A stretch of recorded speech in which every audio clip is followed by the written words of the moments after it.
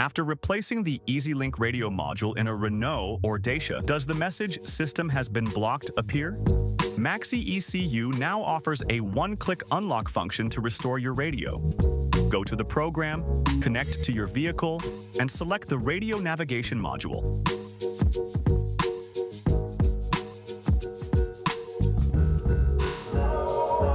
Open the Special Features tab, where you'll find the option to unlock the anti-theft protection. After purchasing the function, activate it, and with the ignition on and the engine off, click the right button.